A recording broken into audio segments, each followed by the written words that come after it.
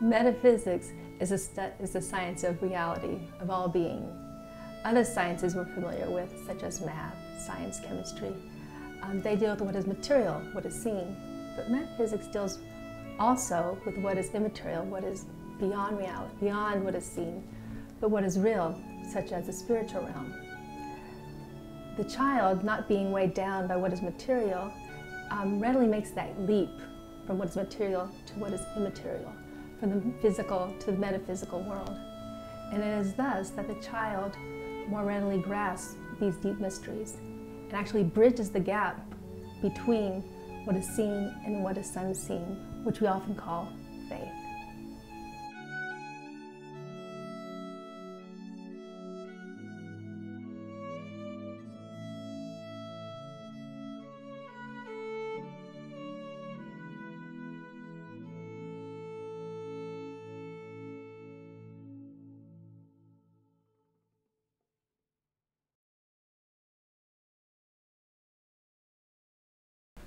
Okay, it was our second to the last day of school, and one of the children came in and said to me, "Tomorrow's our last day."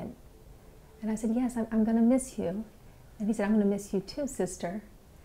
And as we were speaking, another child ran past us, headed towards the chapel, and he exclaimed, "I'm going to miss Jesus," as he ran to go visit Jesus in the chapel. A couple of years ago, my children were preparing to receive the sacrament of First Communion. I took them over to the church so that they could get a tour of the sacristy and all of the items used at Mass by the priest, by Father. They absolutely loved seeing all the sacred vessels and the vestments. And Father showed them all of the beautiful vestments used for benediction, and they just oohed and awed over all of it. And then he pulled out the books that were used in the Mass and showed them the Roman Missal and the lectionary. And then the children saw another book up on the shelf, and they asked him what that was. So Father pulled it down and he showed them the Book of Blessings. And he flipped through it and he said, there's a blessing for married couples, there's a blessing for your pets, there's a blessing for rosaries and religious articles, all different kinds of blessings the priest can give. And then he turned the page and said, "Oh, there's a blessing for children too." And one of the boys just screamed out, "Bless us, Father, bless us." And so he did. He stopped what he was doing and he gave the children a blessing. My family was visiting the Mother House a couple of years ago, and my niece was around 5 years old. We were outside visiting the grounds, and we have a cemetery, and at the cemetery there's an altar and a crucifix, a statue of Mary, and some other beautiful statues there. Lots of flowers also. And Lisa told me, "Sister, I want to look for a place to talk to Jesus in my heart room." And I said to her, "What's your heart room?" And she said, "It's that place where it's just me and Jesus, just the two of us there, nobody else." And I said, "Oh, well, that would be lovely to find a place where you can talk to Jesus in your heart room." So we walked down, and there was the altar there with the crucifix, and there were two little angels. And she sat down by one of the angels, and she said, "This would be a good spot to talk to Jesus in my heart room." And then she just folded her hands and put her head down. "Okay, I'm done." And then she moved on. It was just so precious. Maria Montessori recognized the dignity of the human person. During her time, the child was seen as a mini-adult. In her observations, she noticed the real nature of the child, a love for work, the ability to concentrate all day long, the desire to please, and more. By meeting the needs of the moment, the teacher prepares the child for the next moment. Therefore, the task of the teacher is to understand the child's development and prepare the environment and lessons that best serve the child. Maria Montessori was an expert medical doctor and an educator, as well as a Catholic. As an expert medical doctor and educator, Maria Montessori observed children for many years. In her observations of children, she developed 4 planes of development.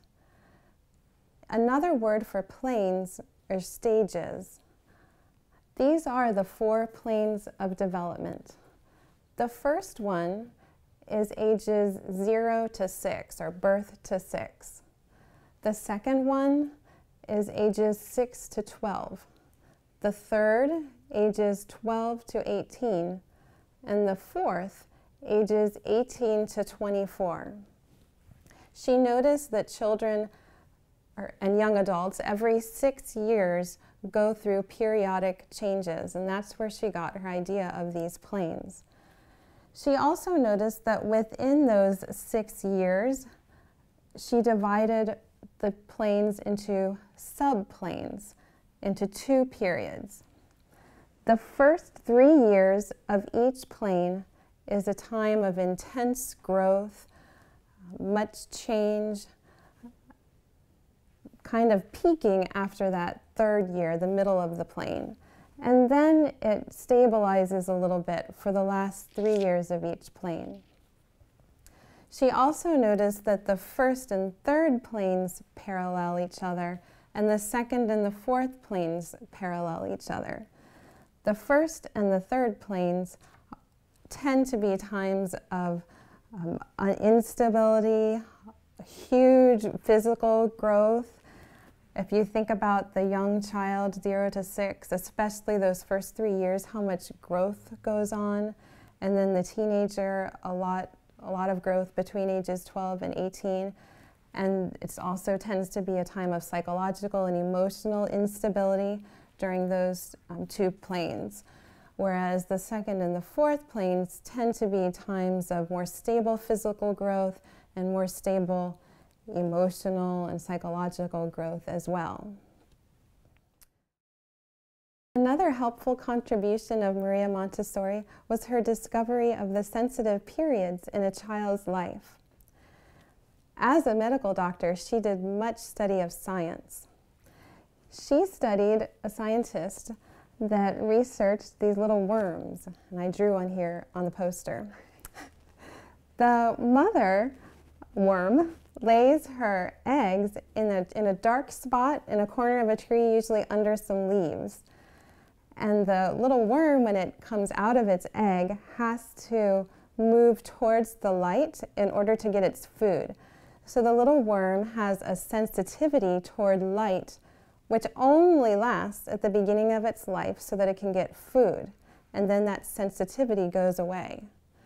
Maria Montessori noticed that sort of sensitivity in children. Sensitive periods are times in a child's life when he or she is most receptive, capable, or responsive, or susceptible to receive some type of learning. So just like that little worm was receptive to the light, a child goes through periods when it is most receptive to some type of learning. She called these windows of opportunity for us. They are brief times, intensely compelling and transitory. It's irresistible to the child. Whatever they're interested in, whatever that learning is irresistible. There's just a great love for it. And it's transitory. It doesn't last forever. The child is not conscious of this inner drive to learn. It's just something in them that is driving them forward. Children universally experience the sensitive periods. They can overlap within the planes. You will see that some sensitive periods are specific to planes, but some sensitive periods cross over into other planes.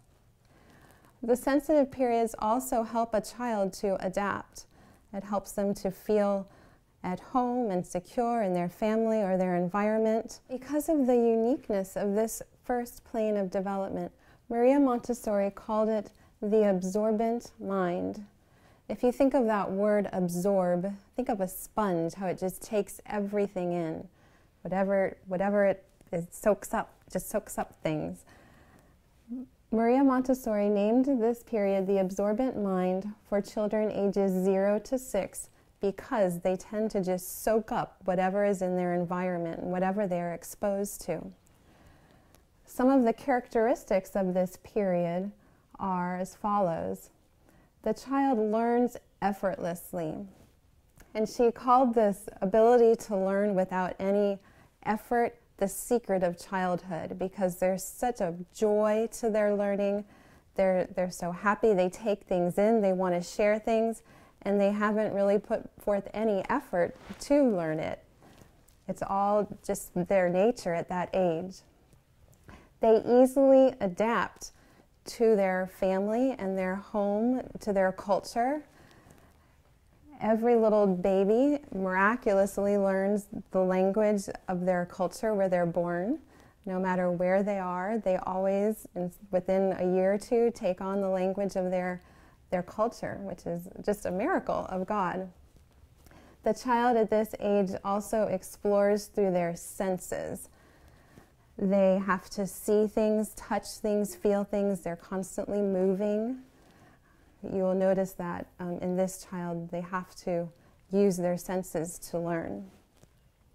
There are great and fast physical changes. You can imagine how large and heavy we would be if we grew at the rate that we grew our first year or two of life. We would be hilarious to see. The child grows so quickly in those first 6 years, but particularly those first 2 or 3 years of life. The child at this age has a need for order. This isn't just to have things their way, it's actually part of their being. They need to be able to orient themselves to the places where they are. And so when something is in a particular place, it gives them a sense of inner order. It actually helps them internally to organize their own selves, their thinking, and even their emotions. Their basic individual personality is formed. You can see this in young children already. Even in infancy, their personality is coming out. The child in the absorbent mind period mostly asks the question, what? They want to name things, and they want to know the names of things, and they want to know what things are. The hand is the primary instrument of the mind for this age. Whatever they put in their hands is what's going to go into their mind. Just telling them isn't going to work. They need to touch it and to experience it. Repetition is extremely important for this age child. They repeat and they love to do things over and over. You'll watch the child button and unbutton a shirt or open and close drawers over and over and over, and it can drive adults crazy, but it's fulfilling the inner need of the child at this time to repeat. The child also incarnates his or her experiences. Children often take on the walk or the smile of their family. They have similar characteristics to those they are exposed to, and that's part of incarnating their experiences. So this is the first plane of development, the absorbent mind. It's important for us to reflect and to know these planes of development or these sensitivities of the child in instruction, because often as adults we want to impose on the child where we are, where we're coming from at this point of being a human being as an adult. And so we will find ourselves sometimes frustrated with the child and frustrating the child. One example I often think of is we're so goal-oriented as adults. We want to finish the task. And a child is not goal-oriented. They are process-oriented. I remember at the beginning of the year, I had the children washing dishes because we have dishes in the classroom.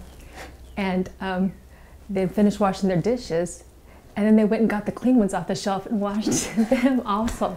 And I just had to laugh because I knew they didn't care about having clean dishes. They just enjoyed the process of washing dishes. So it's important for us not to rush a child and to let them keep going through the process as many times as they need, because something inside of them is being developed, something inside of them is being satisfied during that process. Another area that is important is the need for order, which the sister had mentioned. Maria Montessori, as a scientist, she's actually Thomist, truthfully, she noted that the world is created and there's order in creation. You know, I know Fibonacci, you know, he talked about how in his own study of creation, he noted that there's a pattern of numbers in creation. And Thomas Aquinas also noted this. And so Maria Montessori, taking that in, said the classroom needs to be a mini cosmos, that in the classroom we need to create an atmosphere which reflects creation, which is that there is beauty and that there is order. And so at the beginning of the year when I'm setting up my classroom, I make it a point to really make sure I have everything exactly where I want it to be. Because if I leave something out or in the wrong place, for the rest of the year, the children will put it there. This year, I reflect upon it, and I had this little black stand that I accidentally put in the windowsill. Until the last day of school, every day, I would move that black stand to where I wanted it, and one of the children would put it in the window where they found it the very first day of school. The sensitive periods of the absorbent mind. If you notice, there's quite a list of the sensitive periods for the first plane of development. This is because the child so easily absorbs and so easily learns in this first plane. Here are some of the sensitive periods in this first plane. The time of birth, that's a sensitive period. A sensitive period for sounds, and that begins in utero and goes on to age 3. I remember hearing about the birth of my niece, and as soon as she was coming out in the delivery room, she turned to my brother who was speaking, so that the young child can recognize sounds, and they need to hear sounds in order to be able to eventually speak. There's a sensitive period for bonding with their mother, from utero to 6 weeks. There's a sensitive period for weaning from around 6 to 8 months, and a sign for that is the development of teeth in the child. You'll see children with a sensitivity towards small objects. They will notice things that we would never notice and pick up teeny tiny things, and this sensitive period is usually around age 2. There's a sensitive period for toilet training, which usually occurs right after the child can walk. Order is another important sensitive period. As we talked about before, the child needs order to build their inner order. There's a sensitive period for movement that begins in utero and goes until age 3, and then it's refined from ages 3 to 6. So obviously there are huge changes from utero to 3 as the child learns to hold their head up, then learns to sit up, learns to crawl, learns how to lean on furniture and stand up, and then eventually learning how to walk and to run. So huge developments of movement there. Language begins in utero and goes to age 3, where the child first listens. You'll see the young baby watching the mouths of adults closely, and then eventually starting to form their own sounds, moving on to words and sentences, so that by age 3 there's usually an explosion of words and quite hundreds of words in their vocabulary. There's also a sensitive period for the refinement of the senses. And this starts at birth and goes on to about age 3. I remember a time a little girl was experiencing snow for the first time, and she was only a little over 1 year old. She went out in the snow and just stood there because she didn't know what to think of it. And then I showed her how to make a snowball, how to build a snowman, how we could throw it. And then all she wanted to do was touch it, put it in her mouth, start to learn to see what it was like to walk. But it was going in her mouth a lot. And you'll see that as the child is refining their senses. They put a lot of things in their mouths. They touch things often that they shouldn't touch just because they're learning and they're so curious.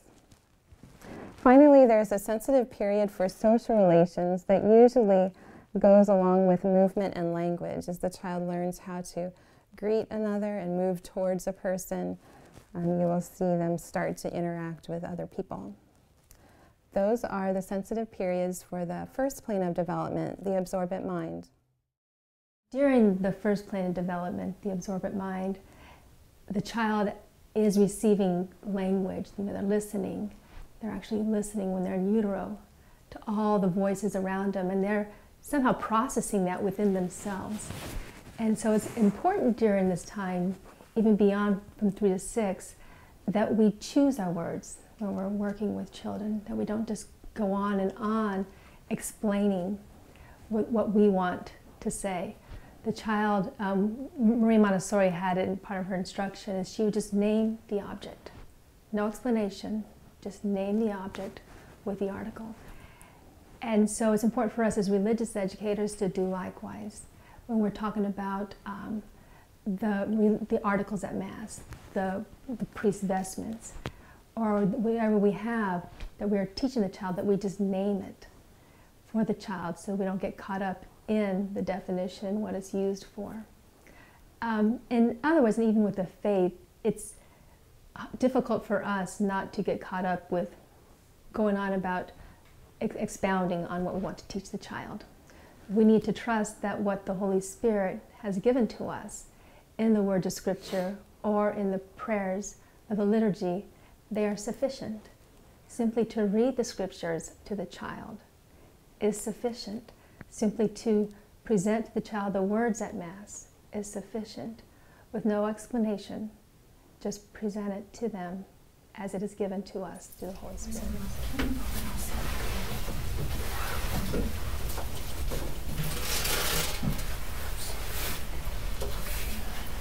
After Jesus rose from the dead, the apostles were with him for 40 days.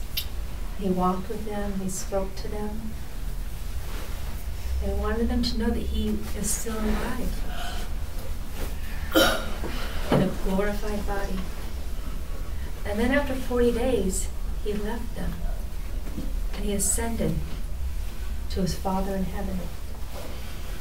But he made a promise to them. He says, I will be with you until the end of the days. And they also said, I will send you the Holy Spirit, and he will teach you everything that I taught you. And he will remind you of everything that I've said. So don't be afraid. Because were they afraid? No. Were they afraid? Remember? Yes. Yeah, they were. What did they do? They locked the door. They locked the door. They hid themselves away. So we're going to be celebrating the Feast of Pentecost, which is the coming of the Holy Spirit. So let's listen to the Acts of the Apostles, chapter 2. When the day of Pentecost came, it found them gathered in one place. Suddenly, from up in the sky, there was a noise like a strong driving wind, which was heard all through the house where they were seated. Tongues as of fire appeared, which parted and came to rest on each of them. All were filled with the Holy Spirit, and they began to express themselves in different languages and make bold proclamations as the Spirit prompted them. So they were filled with the Holy Spirit. And one gift they received, we said, is the gift of tongues. But today, boys and girls, we're going to ask to receive one of the gifts of the Holy Spirit, the 7 gifts. So I will light each of the candles.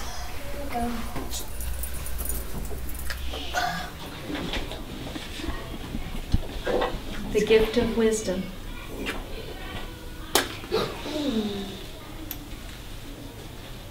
To love as God loves, and to see as God sees.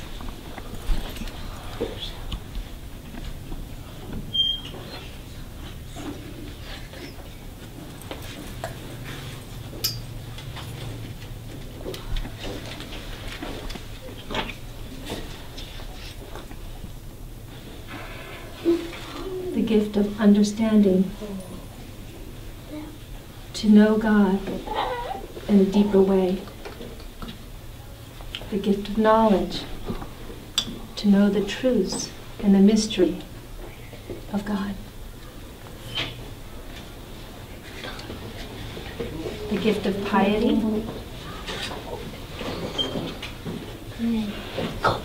the gift of prayer, of listening to the voice of God. The gift of counsel, to know the right thing to do and to teach others the right thing to do. The gift of fear of the Lord, of awe and wonder, to know that He alone is all-powerful.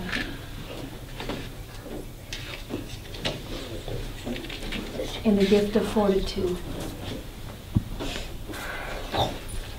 the gift to have a strong mind and a strong body.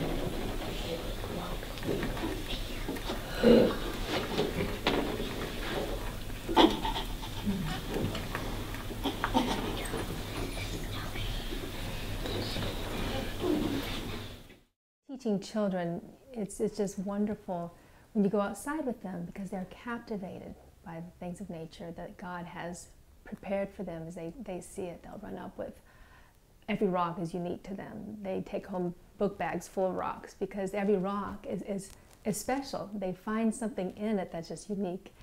And you know, when you're out there, they'll just like exclaim when there's a hawk flying over or a butterfly.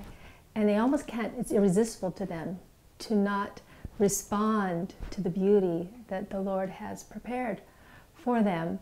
And in this, you just see that a child is just drawn to what is divine, to what is, as we were talking, metaphysical. They take it beyond the physical to the metaphysical immediately. You know, there's no in between. And an example is that this is a child that I taught, Jed. Jed was a difficult child. I don't know, he was a loner. He would get angry quickly. But in the classroom, I had flower arranging. And every day, Jed would come in and he would do flower arranging, or he would polish the leaves of the flowers. He just loved to do those delicate tasks. I would go into the chapel and find it flooded with flower arrangements by Jed. And his mother had relayed to me, as I was relaying to her his love of flowers, what she had seen at home once. They were outside in the backyard, and as usual, Jed went off by himself, and she watched him walk over to the zinnias, which were growing. She said they were about his height. And he picked one of the flowers and put it between his fingers and just gently looked at it, and she could tell that he was smiling, and then he leaned over and he kissed it. You'll notice several significant changes as the child moves into the second plane. They no longer have that effortless absorption of their learning. It becomes a chore to learn. They have to work at it. It's not so much a joy or a pleasure. Work isn't as fun for this aged child.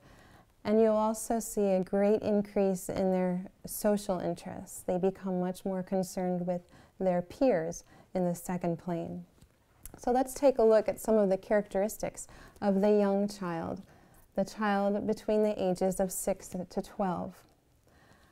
Unlike the first plane child who learns through their senses and has to touch and taste, smell everything, this child starts to move into the ability to reason and use their mind more, rational thinking.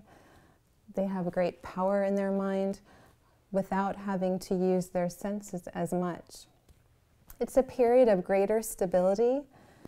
They have lots of energy and exploration through their imagination and reason. You'll notice the herd instinct. They want to bond with their peers, where the young children play side by side, and they do, as they get older, start to play together. These children love to be together. They want to have clubs. This is where they join scouts or a lot of sports teams, and they can really work together and learn from each other in that way.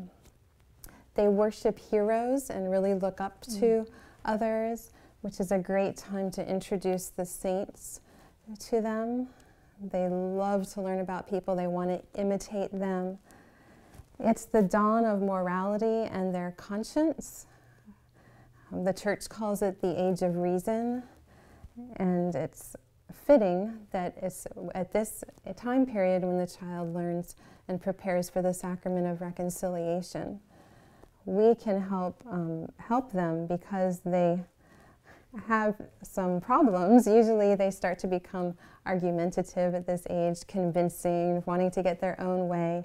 And we can really help them to form their conscience through studying the Beatitudes, the Ten Commandments, and such, giving them good examples in the saints. The child loves challenges. They can be very competitive with each other and with themselves at this time. They are capable of abstract thinking, where the young child needs materials to form their intelligence. This child is able to put away those materials and learn simply through their mind. And I've seen that in the classroom, especially with math, as the young child needs a lot of materials, things for adding, subtracting, and such, acting things out. The older the child gets, the more they can just do it with their paper and pencil or in their own minds. They work without their hands. Instead of being interested in just what something is and learning the names, simply, this child wants to know why and how, why something is, the reasons behind something, and how it works, which is very fun. While the young child wants to repeat the same thing over and over and over, for example, the first plane child might fold a whole stack of napkins, at home, and carry them across the room because they love movement too, and then heap them in a pile, fold them again, carry them across the room, and repeat that same action over and over and over. The second plane child will repeat, but they'll repeat with some sort of creativity. For example, this year my class did a little Mother's Day sewing project of a pin cushion. And I originally cut 2 pieces of flower-shaped felt for them to sew along the edge, stuff it, and finish it for their mothers. They absolutely loved sewing, to my surprise. Girls and boys both loved this sewing project, and they're asking me for more sewing. So I decided to bring some more felt in, and I just cut large squares and decided I would let them do as they would like. Where the young child would want to do exactly the same thing, the children 6 to 12, mine were 7 and 8 for this project, they wanted to design their own things. Some of them made squares, some of them made little pillows, some of them wanted to sew a button on, some knew somebody who was graduating and wanted black felt so he could sew it into a graduation hat and put a button and a little tassel hanging off. So they will repeat with creativity. They'll want to do something to make it their own. Finally, this period is the end of childhood. They're not so cute and cuddly as when they were young. They're moving toward independence, which you will see in the third plane as they want to be further away from their parents. So these are the characteristics of the young child of the second plane of development. Just like there were several sensitive periods for the first plane of development, there are sensitive periods in our second plane of development, but they are fewer. The first plane child just so readily absorbs and takes things in. The second plane child doesn't have that nature, so there are less sensitivities at this time, but nonetheless there are several. One of them is gregariousness and group functioning. This child loves to be with groups and with each other, and they work and they learn well from each other. They will share information, and so learning with groups and not just on their own is one of their sensitivities at this time. Just like in the first plane, there was a sensitive period for language, but it was more the basic formation of language.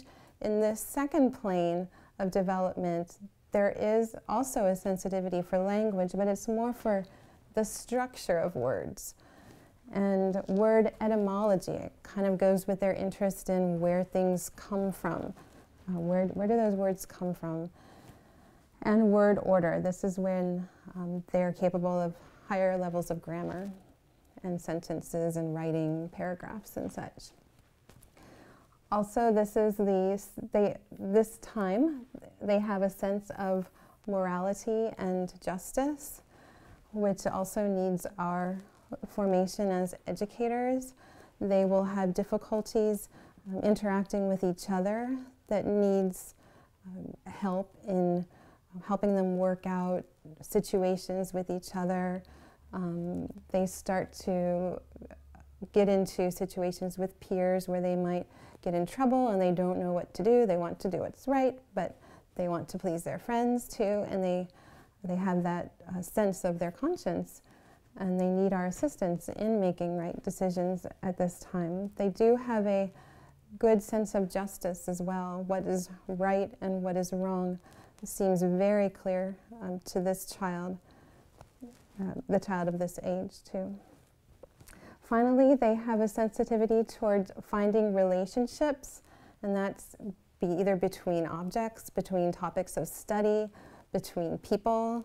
They love making connections to things, and they love researching topics further. They will have an interest and they'll want to learn more and more and more about it, and read all kinds of books about it and report to everybody about it at this age. So these are some of the sensitive periods that you will notice in the 6 to 12-year-old child. Perfect. We have all been working on our mass boxes, and Laura Catherine brought hers today, and she's going to show us the priest. Laura Catherine, can you hold that up so that all the children can see your priest finished? Give it to Andrea. Yeah. Can I hold your priest? Thank you. He has all of his vestments on. Does anyone remember what this vestment is called? Samantha? I think it's the stole. Close, that's a different one. The alb. Yes, this is the alb. What is this vestment called? Sydney? Stole. The stole. And this one's a little tricky. Do you know the name of this vestment on the outside? Danielle? Chasuble? The chasuble, yes. Yeah. Exactly. Laura Catherine, you may put your priest back in your box. Xavier, can I have your assistant up here?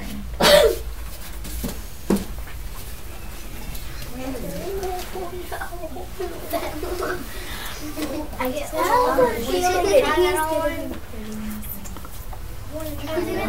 Xavier is going to be our priest.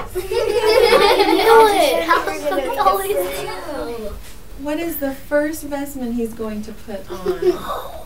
Ava? The stole. No, not the stole. The owl, that's right. You ready?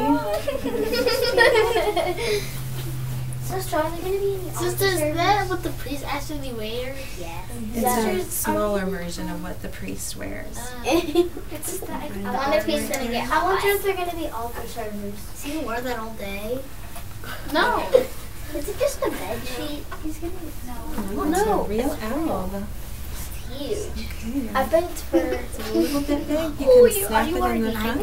It looks like a big nightgown. It has to be real soft. A big night.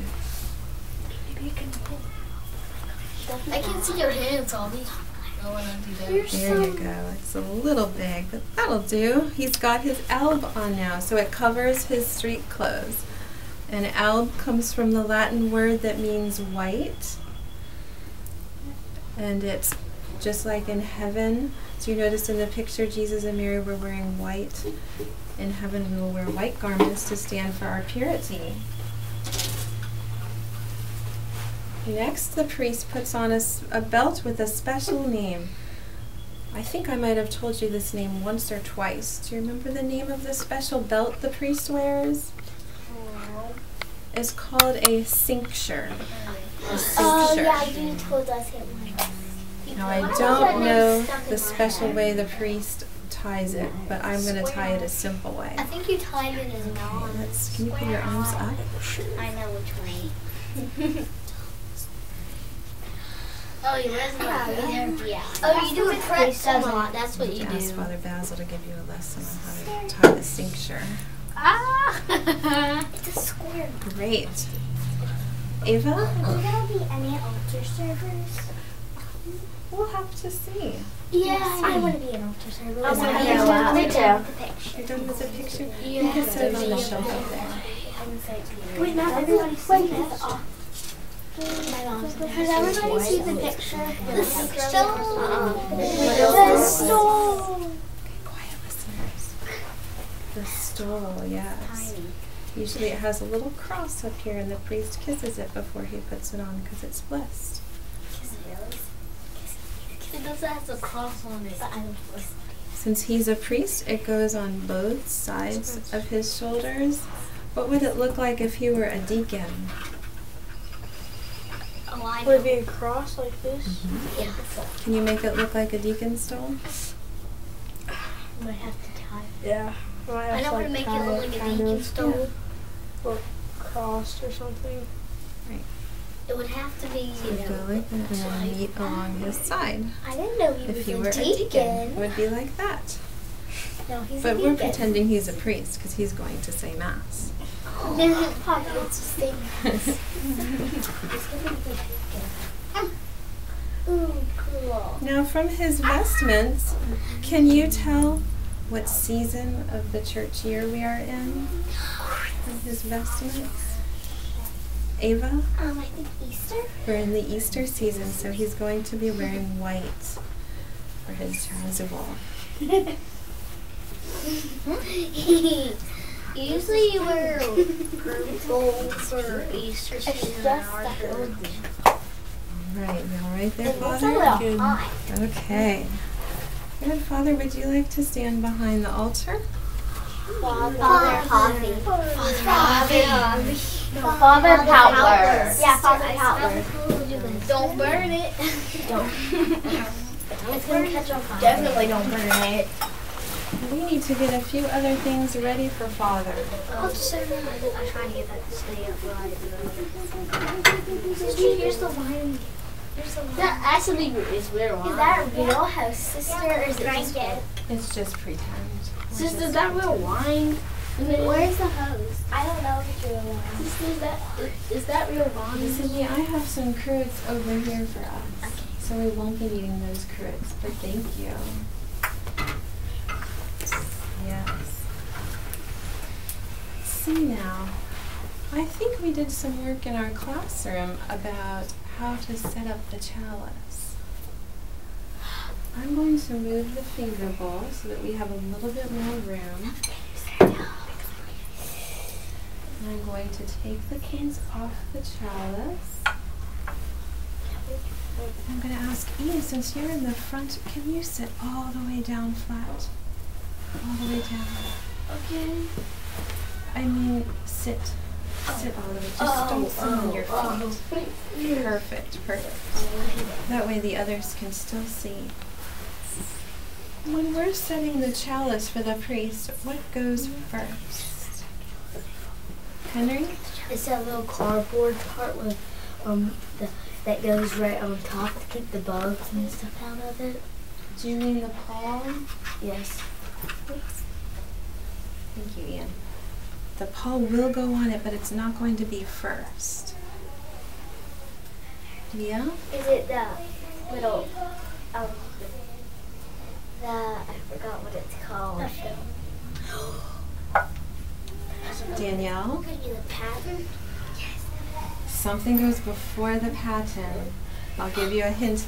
It's one of the cloths used at Mass. What's it called? Samantha? I think it's that cloth, but I don't remember what it's called. That cloth actually will be last. I was thinking Jamie? the purificator. The purificator, yes. The purificator. Remember the purificator has the little red cross And any cloth that touches Jesus' holy body and blood will have that red cross on it. So we're going to set it like that. That's really cool. Now what's next? Is it the pole? Not yet. Taziri, the paten. Joshua, can you come and put the paten carefully on top of the chalice and the purificator?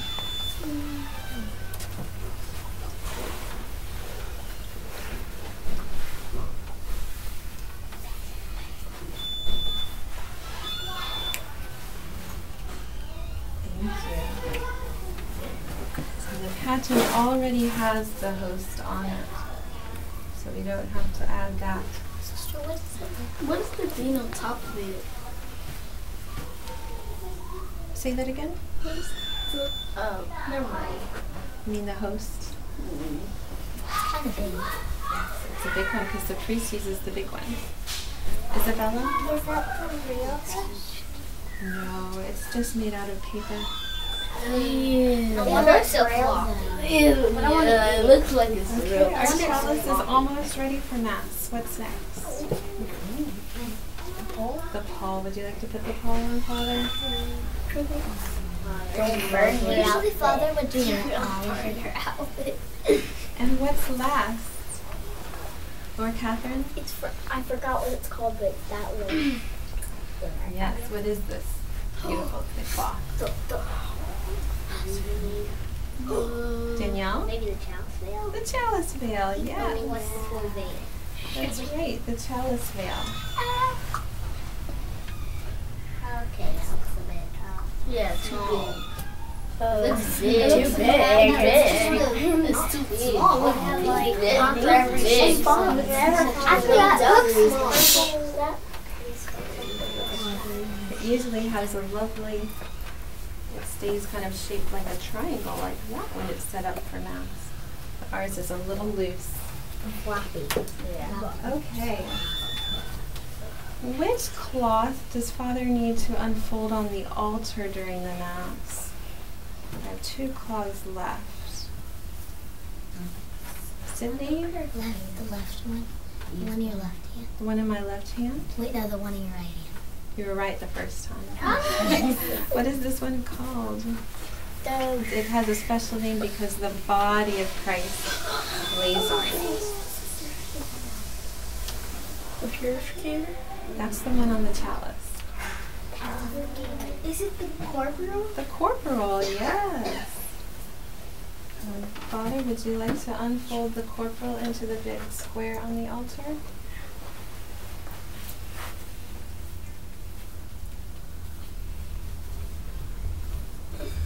Let's practice. If we can step back off the rug.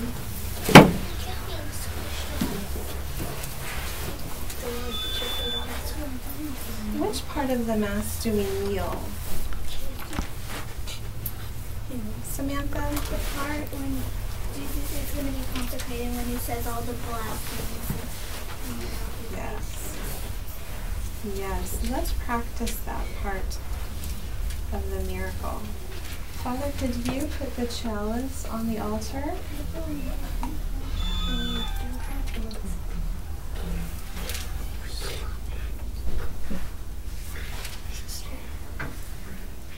And you can carefully take off the chalice veil and put it back on the credence table.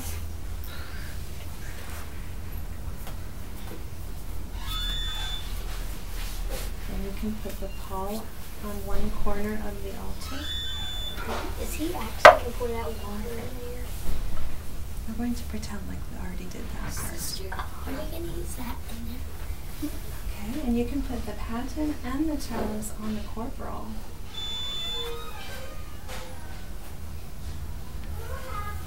And you can take the purificator off. Oh, you're so quiet. And good. And you can hold up the host, and we're going to practice these words.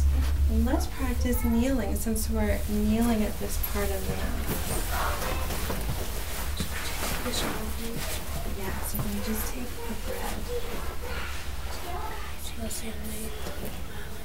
Yes, sister said perfect in all capital letters. So all capital letters. Take this, all of you, and eat of it. This is my body, which will be given up for you. And you put the pattern down, and we gently flick.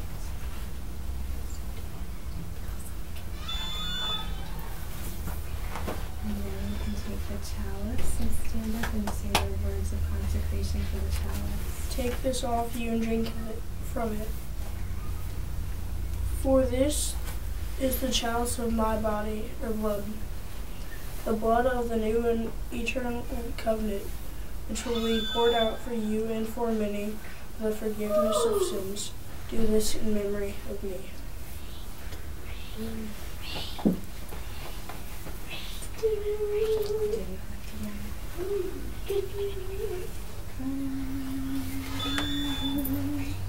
Thank you.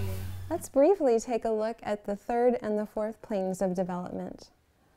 The third plane of development is the adolescent, the child between the ages of 12 to 18, which we term the teenager. Maria Montessori noted some characteristics in teenagers. They have a sense of compassion for others. They're very idealistic. They're usually quite self-absorbed. Like the first plane child, they're working again on their inner life. And there are so many changes similar to the first plane, only they don't show as much as in the first plane, that it's a period of great stress and great change in the adolescent. But along with all of that, they're quite capable of leadership and service at this age. They want to be independent from their parents, but still kind of close to home. So they're sort of at that in-between stage. And they're starting to be interested in politics and making the world a better place and contributing to the larger society. The main sensitive period for this plane of development, the third plane, is a sensitive period for building and creating society. So they're starting to really become integrated in the world, to get jobs, and start to make a difference in our society. The final plane of development is the fourth plane, which you see is ages 18 to 24, and which we term the young adult. The young adult's years are times of more security and self-knowledge. They're ready to give of themselves after those teenage years of kind of learning more about themselves and going inward. They're ready to go outward and live more selflessly. And part of that living selflessly is contributing to society through the taking on of their vocation, a job at this time, or marriage, family, religious life, the priesthood, whatever their calling is. So at this age, they really want to know their calling for life, and they have that special sensitivity to make huge life decisions. They're ready for that commitment. Often we sisters talk about the special grace to enter the convent and how that's sort of like a little window, a sensitive period in our own lives. And I think it's similar for the young adult, anyone who's getting married or starting their vocation, that there's sort of a special window of opportunity there, special grace that comes in that period.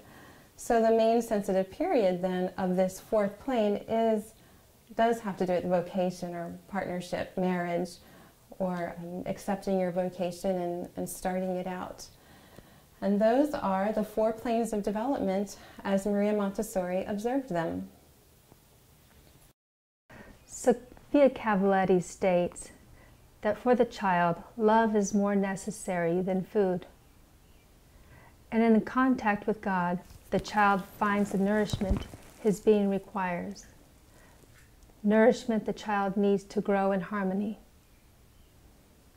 The capacity for the child to receive this love is evident in their sensitivities to both the physical and metaphysical world. These sensitivities to both the physical and metaphysical realities tend to bridge the gap we call faith. They are ripe for these deep mysteries, and most significantly, the deepest mysteries of the Trinity and the Incarnation, which manifest God's being as love. This is readily grasped by the child and satisfies the child's greatest need. To deny them this because we believe it to be too profound is to deny them their nourishment. As an educator, I often wonder who is doing the instruction, me or the child. T.S. Eliot, in his poetry, The Four Quartets, kind of poses the paradox. In my beginning is my end. The child, who is so metaphysical, is close to the Father's hand. And in their sensitivities to nature, that they don't have this barrier between what is physical and what is metaphysical. And so it seems that for each of us, as T.S. Eliot said, in my beginning is my end, that each of us should be striving to become, as our Lord said, as little children. We should be reaching back to those sensitive periods where we too are sensitive, that we don't have the barriers between what is physical and metaphysical, that as a child, they are one.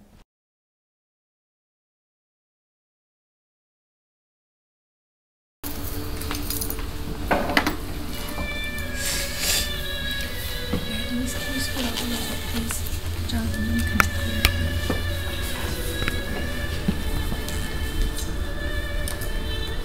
So let's just get quiet so we can be ready to listen to the Holy Spirit. Just close our eyes.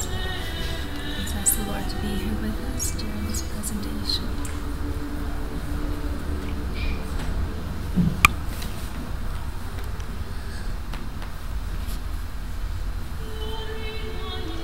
The Lord be with you.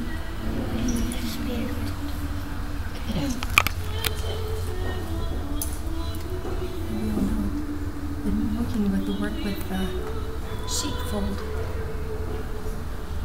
And we know that the Lord wants to call us. The Good Shepherd calls us each by name, and He wants to be with us. So, we have the sheep.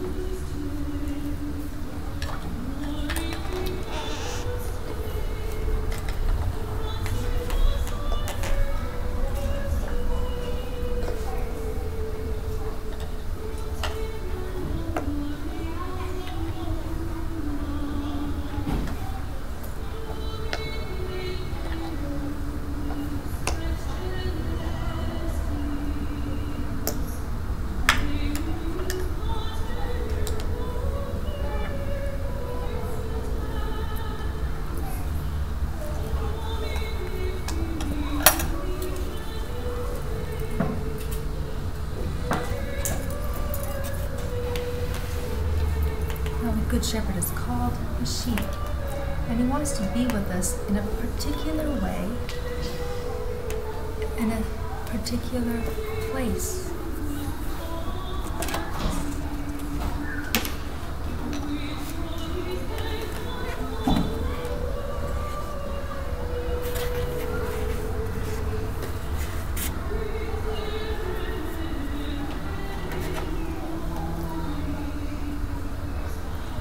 At Mass, the Good Shepherd is with us in a special way.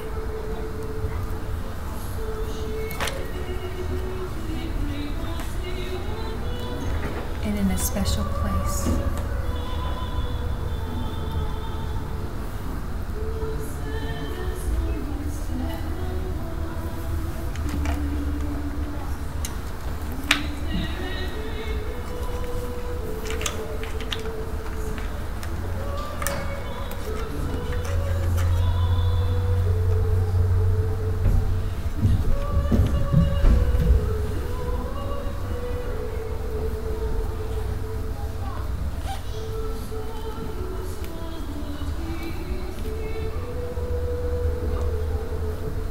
The Good Shepherd calls his sheep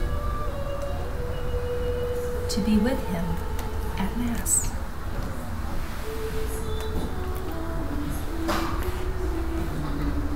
He calls them by name.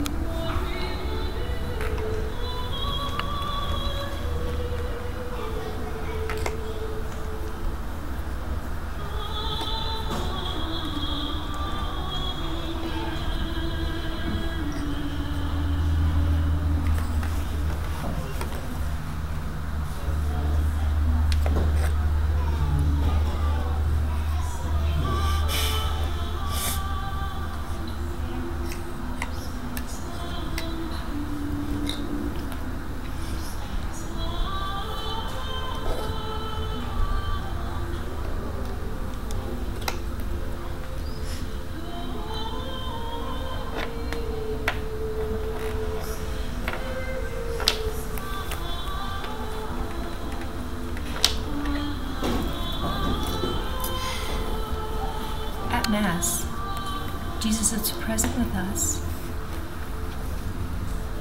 in the form of bread,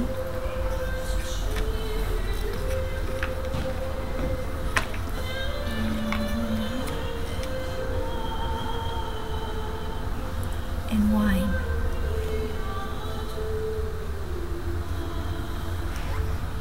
At Mass, we don't see him as a statue or a picture. We see him in the form of the bread and the wine. And he is present with us in the bread and the wine. So we don't need this, do we? Because Jesus is with us in the form of bread and wine.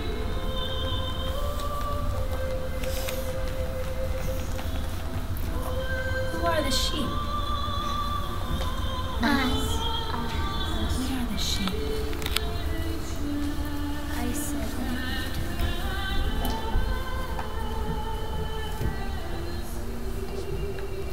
We are the sheep.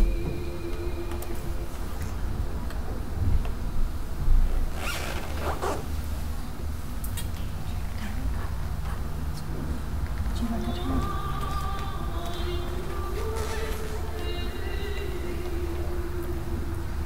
Michael, would you like a turn? It's like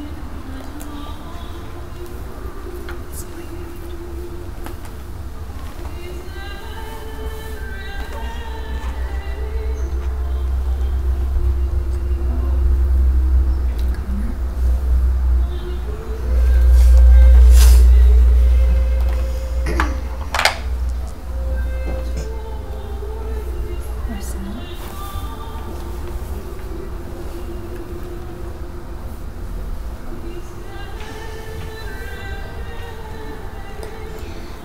Mary.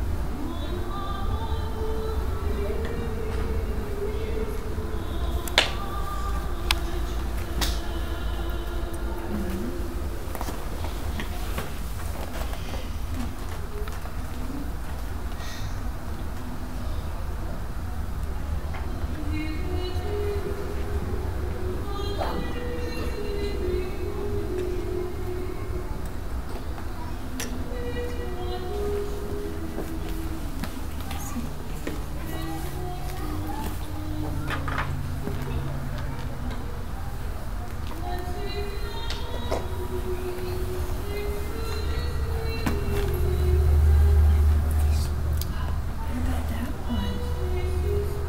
Well, from the sheep, Jesus calls someone with a special job to help do his work.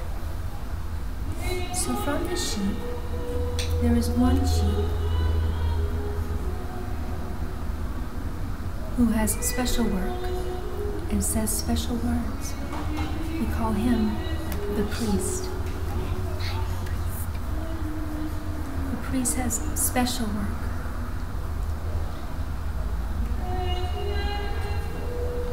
He uses Jesus' words that Jesus gave to us at the Last Supper when he wanted to be with us. He wanted to stay with us and to feed us. So during the Mass, the priest prays over the bread and the wine. And he says, "Take this, all of you, and eat it. This is my body." Then he says a prayer over the wine. And he says, "Take this, all of you, and drink it. This is my blood."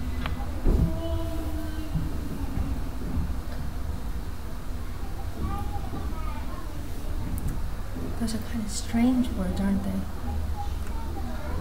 But it's Jesus' way of saying he wants to give us all of himself, all of me. He wants to be with us, and he wants to give us all of himself his body, his blood, his soul, and divinity.